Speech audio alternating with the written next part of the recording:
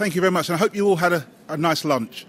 I'm going to, if I may, just share some thoughts with you. When I arrived and I saw that the theme was, or the stream was home care, I was slightly worried because I'm not really talking about home care, although there may be some areas that are useful and applicable. I'm not sure about you, but when I go to one of these sort of events, I try to come away with three things.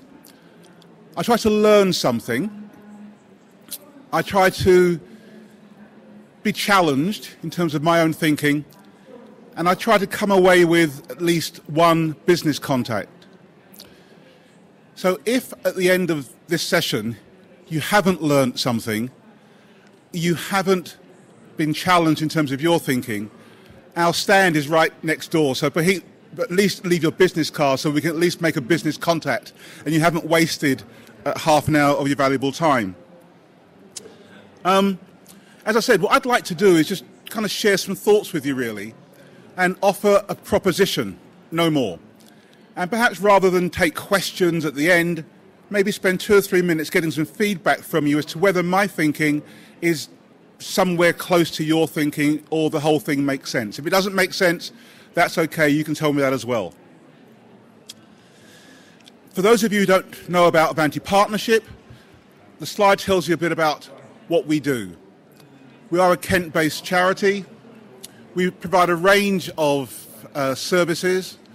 We have a portfolio of 15 care homes. We provide domiciliary and home care for people with dementia in the main. And we also support people with disabilities and children, young people and families. I'm very, very fortunate to work with almost 2,000 of the most wonderful people I've ever met. Our staff are amazing. They do a fantastic job in very difficult and challenging circumstances. And I guess it's those circumstances that have made me start to think perhaps slightly differently about what we should be doing. I think all providers, commissioners, carers and others would really talk a lot about, or want to talk about, personalisation or person-centred care. I want to talk about person-centred care, this idea that the services that we run are about as person-centred as we can make them. It's user-focused. We put the individual at the heart of what we do. We really promote independence, even within a residential care setting. We try hard to do that.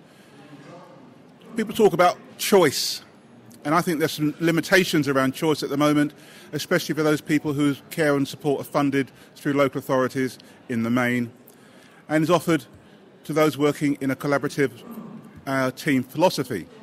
And this is from the Joseph Rowntree Foundation, and I think most people would agree to that in principle. Within Avante, what we try to do, and I talk about try because I've been working for Avante now for just over 4 years, and I think that we have, as an organisation, we really struggle on a day-to-day basis to deliver exactly what we say. I'm here to be honest, I'm here to be transparent, and that is the case. What we try to do is value the people that we care for and support, and we do that. We work hard to support people as individuals, although certainly residential care services, when you're running a very large residential care home, we have one home with 120 beds. It's actually quite difficult all of the time to do that. We work hard to see the world from the person with dementia's perspective. And that's through our recruitment and our training and our mentoring and our meetings and our briefings and the people that we work with.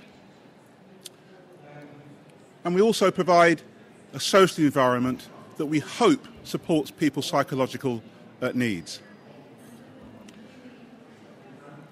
We have a very... So what's interesting, of course, is the reality sometimes is not quite like that. I found this quote from Dawn Brooker. It was written when she worked at the University of Bradford, but she now works at the University of Worcester. And it's interesting that for some, you may recognise this. You may recognise the fact that despite every effort that we make as providers and carers, it's a real challenge. Dawn talks about the uneasy knowledge, and it is uneasy. that the lived experience perhaps may not always match what we say, despite all of our efforts. As an organisation, about 3-4 years ago, we adopted a philosophy of care. We wanted to express very clearly and explicitly how we believe care and support should be delivered. So we have committed ourselves to developing a philosophy of care that's based on the Eden Alternative. I don't know how many have heard of Eden and the Eden Alternative, but it's based on the work of Bill Thomas in America. And as an organisation, it's something that we're working hard to do. And we talk about people who are in receipt of care also being caregivers themselves. We talk about spontaneity in our care services. We talk about the importance of children, of nature, of pets in our care homes, be that dogs, cats, whatever it may be, right across our services. We have 4 of our homes that are Eden accredited, and we're working hard to ensure that the rest of our homes are Eden accredited. There is a link there for those people who are interested in Eden, and we believe that as an organisation, this will be the glue that binds us together right across our services. As I mentioned, this is what we aim to do, this is our ambition, this is what we're working hard to do, but to be frank with you, we are living in a reality. And it's a reality that many providers may well understand. It is a reality where there is, in our care homes and services, across our domiciliary care services and home care services, there is a lack of time. Staff tell me, we witness how hard staff are working, and the reality for those members of staff is the services have changed. At one point in time, residential care services was not as challenging as they are today. The care and support of people in residential care was not about people with very, very complex dementia and support needs as it is today. There are issues where homes are service rather than user-led. As I mentioned, in a very large care home, in the end, with all the challenges that staff and managers face, sometimes the service runs itself, and we have to keep reminding ourselves about the importance of the individuals within those care services. Whether we like it or not, the level of bureaucracy in our services and across our organisations is significantly greater now than ever before. The amount of paperwork, evidence, collation, and so on and so forth, very, very challenging. We haven't had the resources to invest as much as we would like in technology in terms of care planning and the like, but it's a real challenge. The amount of hours that staff spend during the day writing up care plans is a real challenge. Budgets are getting tighter and tighter. There's less and less financial wriggle room within our services, within our organisation, and that is a reality that we are facing. There's no question about that. Commissioning, we understand the pressures that commissioners are under. We understand how difficult they're having it right now with their funding problems, and that's been translated through to us as providers. And I think it's fair to say we still struggle as an organisation, not everywhere, not every day, with staff who are very committed, who love their job, but they are very task-orientated. Many of our staff have been employed by us for 20, 30 years, and perhaps were part of a regime that was very much task-orientated. I would not say for a moment that our staff don't care. Our staff care passionately about what they do, but for us, the challenge is to support our staff to make a paradigm shift in how they think about delivering care and support. So this is our reality as an organisation. I don't know whether it's a reality that you recognise as providers. Unfortunately, I can't see people nodding or shaking their heads because it is a little bit dark out there. Again, going back to Joseph Rowntree, what we do know, and we see day to day in all of our test settings, be they residential care, be they domiciliary and home care, community-based services, that relationship between the service user and the frontline member of staff is absolutely pivotal. Absolutely, it's pivotal. But what I found interesting, of course, is that actually, during the course of any one working day, a resident will have lots and lots of different contacts with members of staff. The morning shift, the afternoon shift, the night shift, agency staff, our own in-house bank staff, visitors. So during the course of the day, one resident will come across lots and lots of different members of staff. I recently sat in one of our care homes. I just sat in the corner of one of the lounges, and I tried to work out how many contacts one of our residents had with members of staff over a period of time. And I lost count after about 25. Some of these contacts were short, some were slightly longer, but there were a number of contacts during the course of the day that our residents were having. And these were with individual members of staff, as I mentioned, over the course of 3 shifts a day, and others coming into their homes. And then I asked myself the question, so if you're a resident on the other side of that, what does that feel like? What does it feel like to have so many different people come into your life over the course of a single day, day in, day out? I also started looking at that interaction. And despite the fact that staff care, some of those staff, the contact didn't feel right from my point of view. So I started extending my thinking and came up with perhaps asking our staff to think differently about what they do, recognizing that their day is broken up into hundreds of, if not thousands, of different areas of work during the course of the year, of the day. And of course, if you work a 5-day week or you work a shift pattern, that's hundreds of thousands of times over the course of a year. So what I'm hoping is that our staff will think differently about what they do, and will start thinking about what I've described as magic moments. Some organisations are already thinking like this and described it as something else. But for me, it's about magic moments. I think about my personal situation when if I go to a restaurant or if I go to any kind of service provider, they're not with me all the time. If I go to a restaurant, it's about how I am served at that particular point in time. If I go to a shop, it's about how I am served at that particular point in time. And I'm asking our staff to think about magic moments, about the possibility that every contact they have with a resident or a service user, the responsibility is theirs to make that moment, however fleeting, as magical as possible. As I said, chances are, within any residential care setting, and if you think about home care, it's slightly different, but the principles are the same, there'll be about 300 plus opportunities for our staff, whoever they may be, to create a magic moment for that resident. That equates to over 2,000 magic moments a week, 8,000 magic moments a month, over 100,000 magic moments a year. Now, if you're a member of staff, it's difficult to think that way, actually, because perhaps it puts you under too much pressure. Because there are times when you just really want to get on and do what you have to do. But the idea of creating, be it in a moment of personal care or a moment of supporting someone to have their breakfast, how can you as a member of staff make that moment magical, whether it's fleeting or over a period of time? It's about what it feels like. It's about the emotion that you put into that magic moment.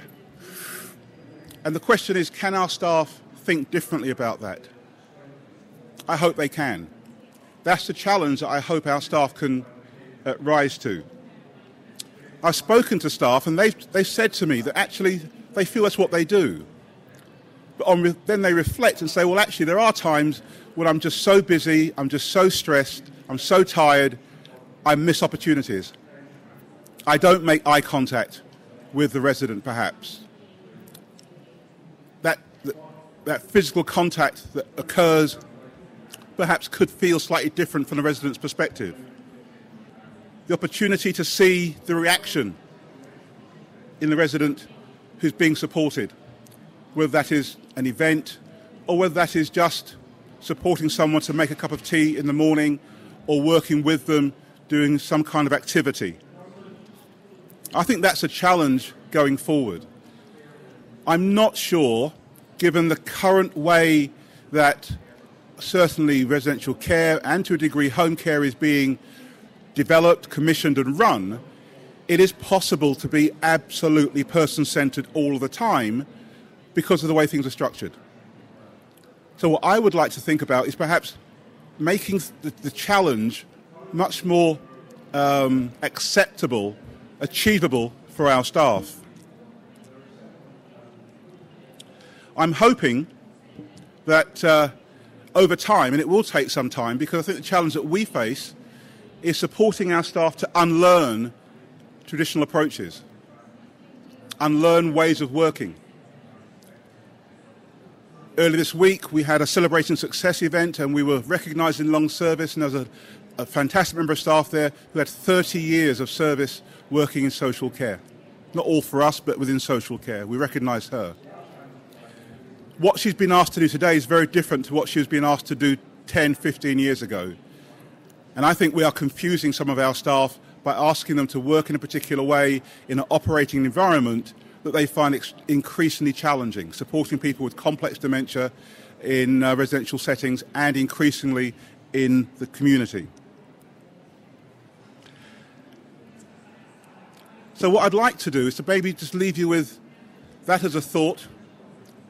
That's a proposition, really, to ask you whether you have this experience in your services. I don't know which services you're from, whether you are commissioners or carers, but from my perspective, as an organisation, in addition to doing everything else that we are doing, I'm hoping that we'll be able to get our staff to think differently about the interaction that they have with with residents on a day-to-day basis, residents and service users on a day-to-day basis. So far, the feedback from staff has been positive. They like that as a message. It's making them think. And I hope that's where we can go as an organisation over the years to come. And hopefully, as a sector, we can start thinking much more about magic moments in addition to all of the other areas of activity and work that we ask our staff to do. We know it's becoming more and more challenging out there. We know that resources are getting tighter and tighter. And I think our staff are looking for very simple and clear messages about what they do and, more importantly, how they should do it. So what I wanted to come along this afternoon to do was just share those thoughts with you. If I could stop sweating, that'd be really, really helpful, but it's very warm up here. If you've got any thoughts or ideas, I'd be more than welcome, more than happy to take them. Any questions you've got, more than happy to take those as well. I don't know, Andrew, if there's a microphone or, Yep. or whatever. Thank you very much, Cedric. Can we just show a round of applause for so far? Thank you very much. I think Cedric's inviting you to join in a conversation. I think that's the way you phrased it. So we've got a microphone at the back. So who'd like to join in this conversation? Yes. If you could introduce yourself before you say. I'm Dr. Llewellyn. I'm a GP. When you mention magic moments, are you obviously it's important to know that patient very well, because that patient may sometimes not see this as a magic moment for that person or as a magic moment to them. They might see it as a affront or feel that they're not being treated well. So it's very important to know the full history of that patient. So have we thought of looking into that? Well, certainly in our operating environments, we will know our residents well through the care planning process, through the assessment process. Our staff will get to know our residents well. Sometimes I would suggest that maybe our staff know our residents too well. And they know that Mrs. Smith always has a weak cup of coffee in the morning or whatever, and maybe won't ask Mrs. Smith how they would like their coffee in the morning because they supported that person for many, many years. I also know that there's a view in some cases that contact is not a good thing between members of staff and residents. And I think that can be challenged sometimes because I think it is important. In terms of our philosophy of care, we talk about supporting people in a way that they're comfortable with. And that comes out of getting to know the individual. And I think that's a real challenge where we have agency workers coming into our care homes, sessional workers. It takes them longer. Yes, they read the care plans, etc., but it's a real challenge.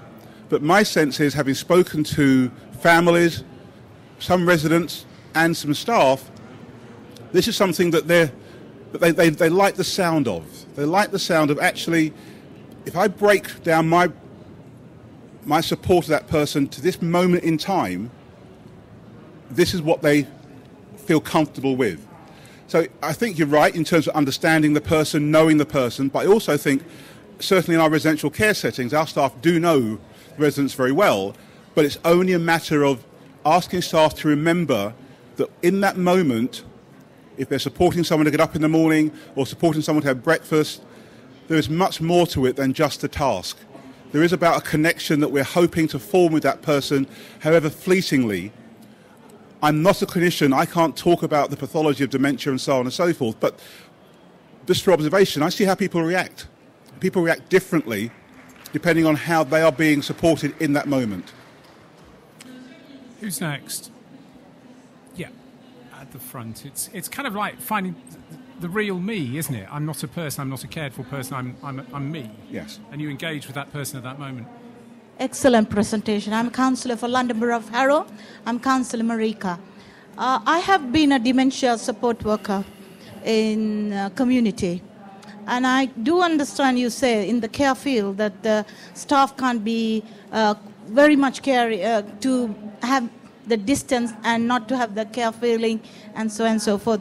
But you can't do it because I really know what happened to me in a case when she was taken to the hospital. She bit me when I gave her a bath. So why the care professionality says you can't get very close to the care, because if the name is care, why can't we be care as a support worker or a carer? Well, I think it's an interesting perspective, and of course what we're finding certainly is the level of challenging behaviour in our residential care settings increasing all the time. There was a time, of course, where people in residential care were described as frail elderly, but increasingly residential care is being really the preserve of people with dementia. But my expectation is that through our training of our staff, their knowledge of the individual, the ability for them to notice, pick up the signs, they're able to manage that challenging behaviour in a non-aversive way. Despite all of that, my expectation is that those members of staff will still understand the individual to the point that during that moment where it is supporting somebody to have a bath, they will recognise the person, they will personalise the service insofar as we know that Mrs. Smith likes lavender bath oil and so on and so forth, but then they will provide that support in a way with compassion, with empathy, dare I say with love, in a way that connects with the individual. Now, I'm not qualified to say whether that will dissipate the challenging behaviour. It may or may not, but generally speaking, challenging behaviour is a sign of something else, and it's a way of communicating. So from my perspective, I think it's something that we can look at within this context. So what I'm suggesting is that over the course of any working day, if we have all of the staff in our residential care settings who do come into contact with our residents, we can provide them with a much better service, much more appreciative and understanding service if we recognise every minute that we're with that person, there's an opportunity there, not a challenge, there's an opportunity to create a magic moment. Thanks very much. A question at the front. Thank you. Hello, my name is Dania. I'm a care home manager. We have 20 service users with challenging behavior and mental health problems. I do agree with you. Training is something very important when you're working with the staff, with people with challenging behavior, but also the recruitment process when you asking someone to come and work in your home. Not just look at the minimum qualification that a carer can have. If not, recognize that this carer could be genuine and she really cares. Not just get anyone that just got the minimum, so just pay a little money. Just recognize. Sometimes it is difficult because people, when they being interviewed, they just give you, the best of them. But it's about recognizing if they're really genuine. And also, for challenging behavior, someone comes to a setting that there are service users with challenging behavior. I know you give them training, but also they need to recognize the risk that these people, one day you may get hit because they have mental health problems. It's something, sometimes you can't avoid. But as long as you give the training and, the supervision, then you are doing the right thing. Absolutely. It all starts with recruitment. The ability to recruit the right people. And sometimes that's not somebody who's got 25 years of experience. It may well be someone who doesn't have experience, but actually their values, their intuitive sense of relationships is really what stands them out. The expectation of all of us is that we will recruit the best people we can, the people who have the values that align with our values, with the way we wish to deliver care and support. Once we have those people, we will supervise them, appraise them, we will train them, we invest a lot in training. We expect to do all of that, and I'm sure everybody would expect us all to do that. But ultimately, it starts with the raw material. It starts with recruitment. And if you're able to recruit the right people, and bizarrely, at a time of high unemployment, recruiting the right people is not always as straightforward as you might think. It's actually much more challenging than you might think, because we don't want people who just want a job. That's the challenge. So I absolutely agree with you about the need to recruit the right people and start the process in the right way. Then you give yourself the best chance. Then it's about leadership of those people. It's about the role of the manager. We know how crucial that role is in any setting. And if we can get that right, we stand a chance. I think we've got time for one more question at the back. Sorry, I spotted her first. Apologies. Thank you. Again, could you introduce yourself? Yes, my name is Angela Fogo. I'm from Health+Care, Recovery Activities Coordinator. I like very much what you said about these magic moments and creating magic moments, and it does work. I know from our experience as well. I'm working in mental health unit. But I have a question about how you support your staff. Because the lady before, she mentioned about the recruitment, and obviously during the recruitment process, everyone present yourself in this beautiful lights, and it's obvious that everybody wants to present yourself and give the best. But later on, during the work, the whole year work, I think all of us, we know that this is really difficult work, very challenging work, overwhelming sometimes, very stressful, and I always thinking about it. How can we support our staff to give them just to help, to give the hand, to increase the values, maybe how recognize them work. I know you mentioned already that you recognize the lady in the 30 years of her job, but how can you do that? Thank you. I think it's a really 30 difficult. seconds, Cedric. It's a difficult question to ask. I think it very much comes down to the relationships that the manager can foster within the staff team, because it's not just about the vertical relationship between the manager, assistant manager, and members of staff. It's also about the peer support that members of staff get. We talk a lot about challenging each other and supporting each other. So for me, it's more of a 360 type approach, which involves the residents and families to help members of staff. There's some things that we can't control, some things that we can't manage, but the things that we can control, I think our challenge is to work collaboratively to help each other move forward, whether you're a chief executive or a care assistant. Thanks very much. Cedric, as you said before, learn, challenge, but also business contacts. I think Avante are on Q54. Thank you very much. So carry on the conversation on Q54, but not till you've heard our next speaker. But can I ask you to thank Cedric for a very thought-provoking session? Thank you very much. Thanks very much. We're going straight into the next session, so we'll just turn around very quickly if we can. If you're staying, please stay. If you're going, thank you very much. Going, thank you very much. Going, thank you very much. Going, thank you very much.